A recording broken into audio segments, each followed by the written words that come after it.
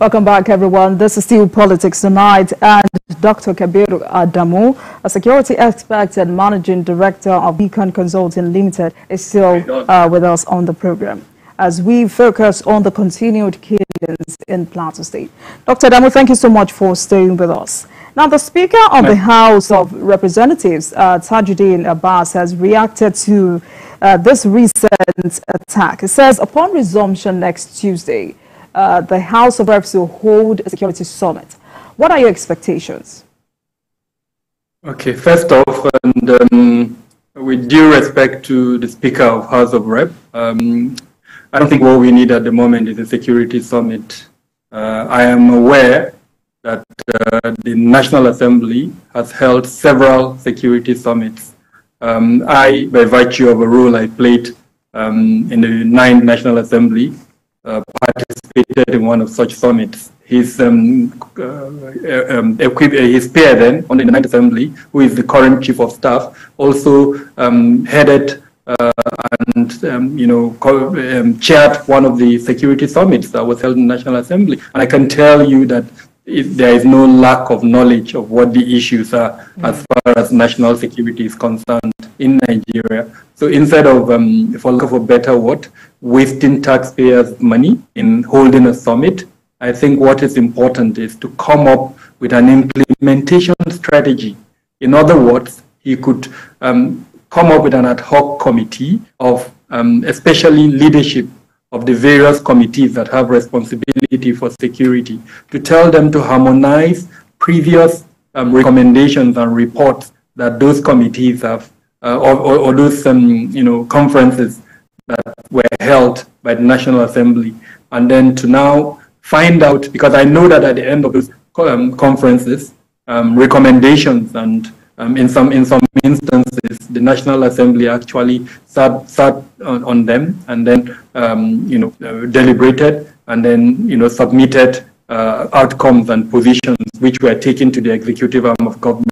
So what would probably be useful to Nigerians and value for money, or the money we don't even have at the moment, is to identify which of those recommendations have so far been implemented. Why were they not implemented? What is the role of the National Assembly in ensuring the implementation of some of the recommendations? Because the reality is that some of these recommendations require constitutional change. As an example, everybody in Nigeria at the moment, well, not everybody, a lot of us in Nigeria at the moment are calling for state policing. That requires some level of constitutional change. This is a no-brainer. Another one that is also a no-brainer is the Commission for Small Arms and Light Weapons. It is shocking that almost, I think about, if I'm right, almost 15 years or thereabout, that ECOWAS has recommended each of its member states to have a commission for small arms and light weapons. Until date, we do not have a functional commission. What we have is one that is operating, I think, illegally, that is claiming they are waiting for presidential accent, but then still have an office, have collected monies from people, and I think perhaps they should even be interrogated. And then the other one that is a center that is operating under the Office of the National Security Advisor. But what we need, given the proliferation of small arms and light weapons in Nigeria, is a commission, just like has been recommended in ECOWAS and that all other 14 ECOWAS member states. And that role and responsibility is in the National Assembly to engage with the president and encourage the president, convince him to have that commission. So again, there are so many of these points that I can list that instead of holding a conference, that should be done. The second thing I think is also absolutely important is perhaps to strengthen the committees on security. By virtue of the fact that I've engaged with National Assembly, I know that those committees need capacity development. Security is not just anybody's market, as it were, to go in. Persons have been appointed as chairman of committees with responsibility for oversight on security, but frankly, in my honest opinion, they need their capacity to be developed. So perhaps instead of using that money, send them on trainings, engage practitioners with expertise that can help train them, so that the oversight role that they play during the oversight functions that they do would be better in terms of the outcome. I want to really emphasize this. The drivers of insecurity in Nigeria, all those things that make people commit crime, you know, the poverty level, name them. No other agency of government has a role to reduce that like the National Assembly. If they play their role and ensure that the budget is implemented in the manner that it's been set out, you know, and corruption is reduced in the entire process, perhaps we'll have power, perhaps our infrastructure will flow better, perhaps small and medium-scale industries would function better. And that means some of the drivers of insecurity will be addressed at their root causes. Our local government system that is not working, the National Assembly plays its role. So my point is, and with due respect to him, we don't need a conference. We know what the problem is. Implement the recommendations of previous conferences that have been held at the National Assembly and save taxpayers' money.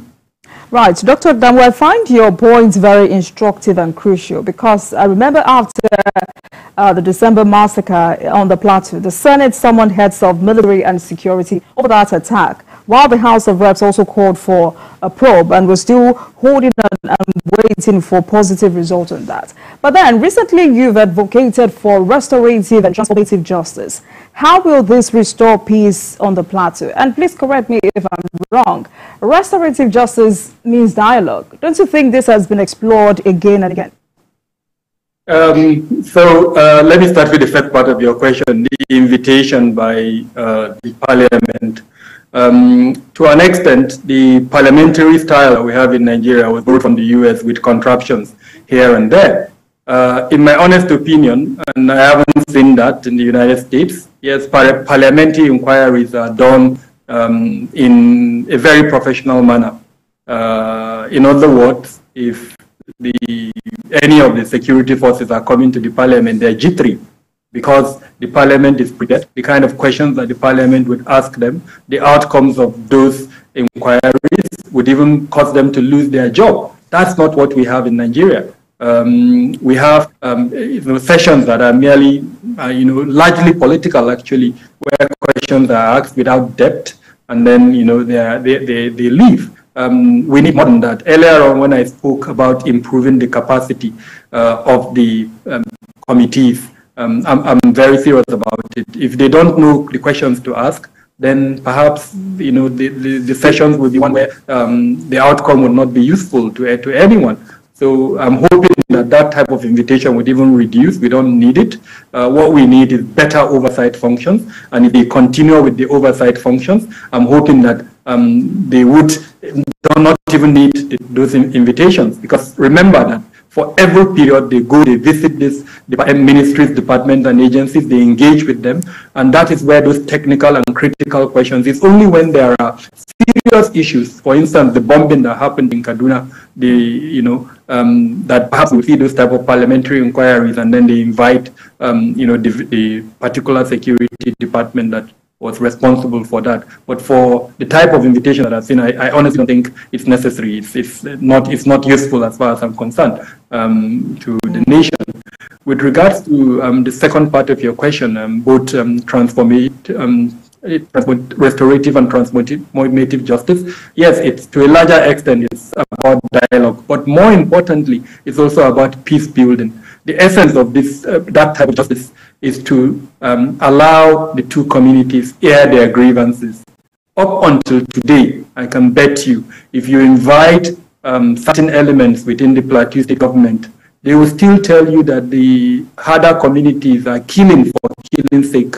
Now, you would never have restorative justice if you continue to isolate a particular community, irrespective of whether that grievance is logical or not. Invite them, listen to them. If it's illogical, explain to them, allow them to convince themselves that it is illogical, but give them a listening ear. Allow them to hear whatever grievance that they have. They are bearing their debts. If you are following up developments, you find out that they are also being killed. You find out that their property is also being destroyed. So they also need to be allowed to air their grievances. The two sides need to come together and accept the fact that they've done enough carnage to themselves. The killings is a killing on both sides. The destruction of property is on both sides.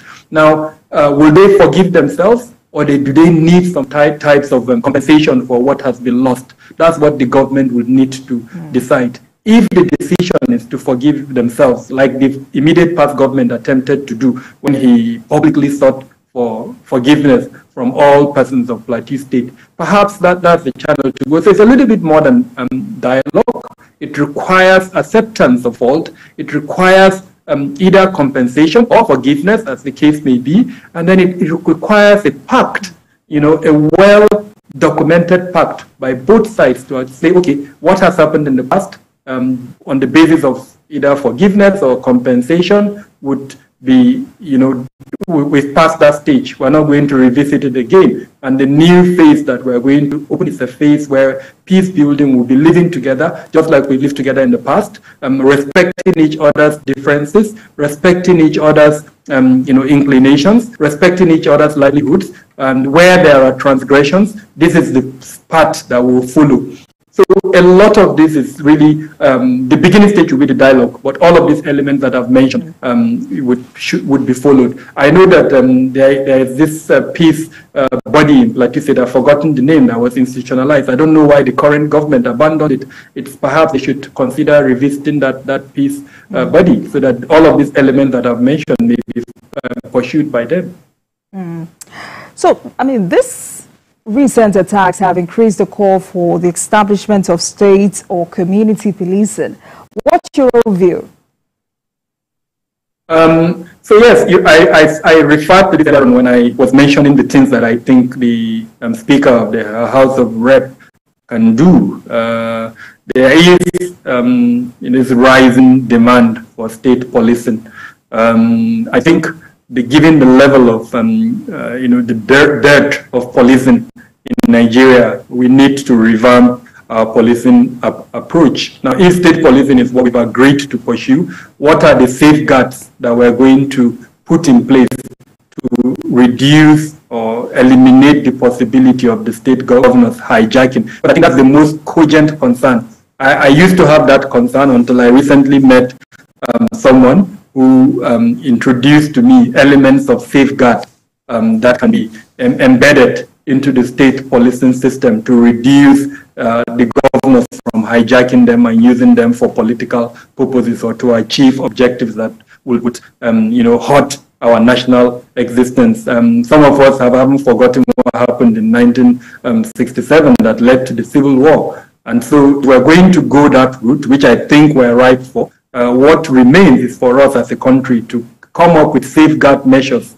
And I can tell you some of the safeguard measures. We need to strengthen democracy at the state level. The legislative arm of government at the state level, the judicial arm of government at the state level should have their voice. At the moment, most of the states, those two arms don't have their voice. They are more or less in the pocket of the governor.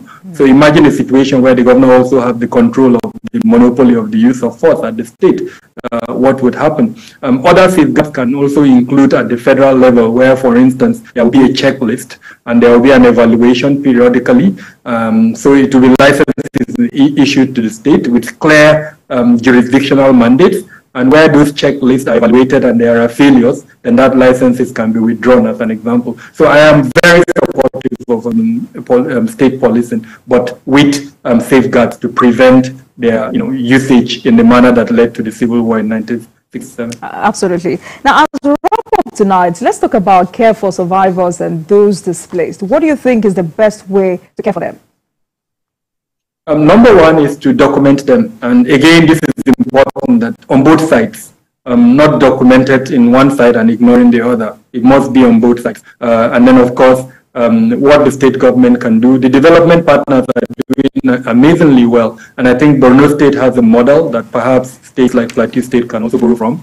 Come up with a plan where they document development partners that are happy to support them. And then, of course, the federal government should also come in and help cater to their needs. There are immediate needs, and then there are also long-term needs, resettling them. But beyond that, and this is one of the reasons why I find the very simplistic explanation that this is resource-based quite amazing. If it's resource-based and we think it's driven by land, what is stopping the state government from issuing titles of land to the people? So so that at least if you have a title that is, sanctioned and endorsed by the government, whether you've been chased out of that land, you have an element to say this is your land. And even if somebody comes to settle in it, tomorrow you can go back and show evidence that that is your land. So I think governance has a lot of responsibility in this element. Several states in the Federation came up with this geographical information system where they use technology to come up with systems for titling lands. I'm not sure where Plateau State is in that regard. Right, so quickly before I let you go, what's your advice to the federal government on the lasting way to secure Nigeria? So number one is let's respect the provisions of the Constitution. There are certain, hierarchies and elements within our Constitution. An example is the several councils, the National Defense Council, the National Security Council, the National Police Council. That security provision, the architecture that we use consistently, it's there. People say we use architecture without really understanding what it means. Some of us actually know what it means. There are councils within the security architecture. Those councils are there for a purpose. They are meant to sit and discuss and agree decisions. Those that are behind the framing of our Constitution, when they put those councils, there was a reason why they put them. Now, let's start with respecting the provisions of the Constitution and start convening those councils as may be necessary. So that's number one. Number two, let's introduce accountability within the security management, public security management system, where mandates are not respected, where killings occur, somebody should be held accountable. Now, that holding accountable could mean just suspension. It could mean, in some instances, Dr. Adamu, sadly, we're out of time. I'm sure we will continue this conversation some other time. Thank you so much for joining us this evening. I've been speaking with Dr. Adamu, a security expert, managing director of Beacon Consulting Limited. Tonight, we focused on the continued killings in Plateau State. Thank you so much for joining us, sir. Always a pleasure having you on Politics Tonight. Please have a great weekend. And you, the pleasure is mine.